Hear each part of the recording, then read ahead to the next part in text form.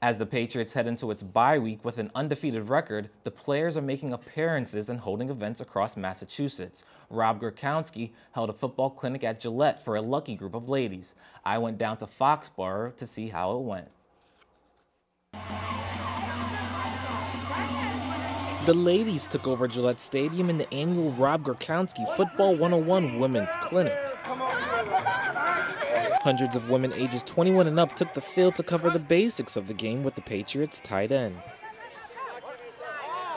One of them was Medway native Marcella McLaughlin, who believed the clinic sent an important message to girls. I think it says, ladies, you can do anything you want to do. And that's what they did, learning how to tackle, making strategies, and running plays impressed the three-time Pro Bowler. They're running deep routes, catching it like it's no ease, like you're out there out on the field. So gotta give credit to some of them. They're playing like it's normal football and catching, running around like it's nothing.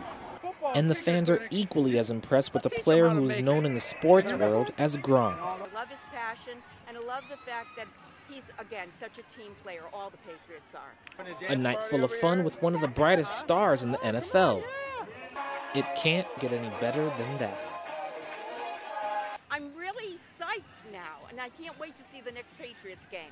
And I'm going to say, I was out on that field, so I think it's great. For the clinic, which is in its third year, ranged from $100 to $3,000. After the clinic, participants attended an award ceremony and a Q&A with the football star.